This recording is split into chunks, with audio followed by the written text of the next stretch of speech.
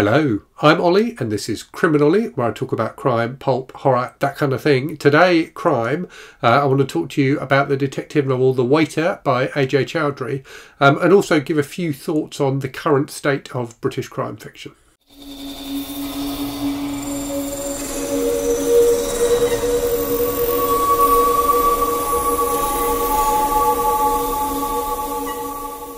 So The Waiter is the first in a fairly new series of British detective novels featuring a character called Camille Roman. So The Waiter came out, I think, in 2020, and there's been one every year since then. So the publishers obviously think they're onto a good thing with these books and are pushing them. So I've only read the first so far. I do have the second one as well, which I may give a try at some point. And I thought The Waiter was fine as a book. You know, it's reasonably entertaining. It's got some interesting characters, an interesting setting, but it felt to me like it's quite emblematic of what's happening with UK crime fiction at the moment, which is that publishers are just trying to get as much stuff out as possible. Crime is very, very popular as a genre in the UK at the moment, and whenever I walk into a bookshop or WH Smith's, the paperback shelves seem to be overloaded with crime fiction, and those books struggle, I think, sometimes to stand out from each other, and that's something that The Waiter has. So let me tell you a little bit about that book, and then I'll get back to my thoughts about it. So, as I said, features a character called Camille Roman. So Camille was a detective in India, in Kolkata, and had to leave the force there in disgrace when a murder that he was investigating. So the investigation, went wrong basically.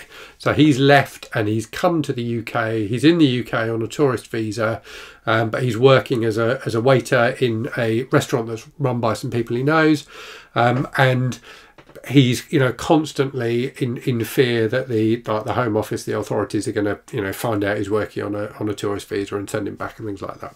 So you've got that kind of immigration element to it, which I thought was quite interesting and quite well done. Now, as part of his job as a waiter, he ends up catering a big event in this big house for a rich Indian businessman who then turns up dead. So you end up with a situation where you've got two storylines kind of running in parallel to each other. One about so Camille gets involved in the investigation into this new death, but also you learn more and more about the investigation back in India that led to him leaving the police force. So the two things are kind of balanced against each other, and Ajay Chowdhury uses that technique that's quite common, or very common, in crime novels at the moment, where you have two competing narratives that kind of interlock with each other as the book progresses. So it always keeps it interesting, because you know that even if the chapter you're reading is a bit boring, or you're not particularly enjoying it, you're going to flip back to the other investigation next. So it's a good way of maintaining suspense and things like that. And I thought Ajay Chowdhury did a pretty good job of teasing out both of those mysteries and gradually revealing overlaps between them, as is pretty much inevitable with this kind of thing. So you've got that going for it, and then you've also got the setting is interesting. So the setting in India, so the Indian part of the story in particular, I found quite interesting. It's good to see. It's always interesting to see another and learn about another culture, and then you also get a lot about kind of British Asian culture as well, which was quite interesting too. And now I get to the but. Some of the writing in this book I didn't think was great. It stumbles a bit at times. The prose isn't always great, and it felt to me like it needed the attention of a better editor, or more attention from the editor it had. At times it can be a bit slow, and it can feel like some of the plot points are slightly fumbled, and I found the more of it I read, the less engaged I was by it. So that by the end of it, whilst I was still reading it and turning the pages, I was far less interested in what was going on than I had been at the start. Now, that said, Camille is an interesting character, and it'll be interesting to see what Ajay Chowdhury does with him in subsequent books in the series.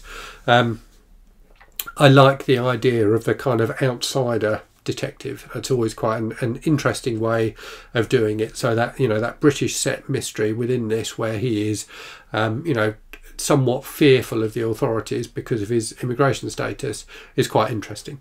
So that part of it was well handled. But yeah, overall it just felt like it needed maybe another draft, maybe a bit more polish, to really highlight its good points and make it more satisfying overall.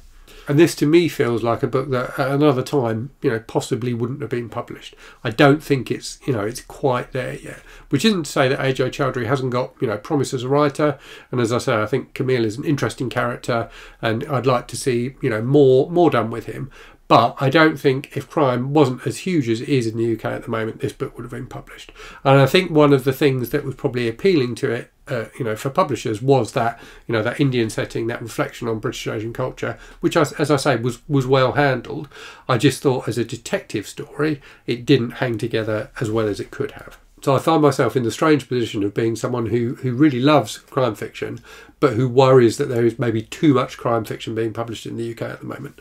And it seems to me that it falls into two camps. You either get kind of domestic suspense type stuff, which I'm not particularly a fan of, or you get detectives type stuff, which I prefer, but where the detective has something interesting or unique about them that makes them stand out from the rest of the the books on the shelves. And The Waiter definitely has that, but as I say, I felt like the actual detective story part of it maybe needed a bit more work. So yeah, let me know what you think of that. Let me know if you think there are too many books being published. So yeah, let me know what you think of that. Let me know if you think there are too many crime novels being published in the UK at the moment. And as always, thanks very much for watching. Hope you're safe and well out there. Hope you're reading good stuff. And I'll speak to you again very soon. Cheerio.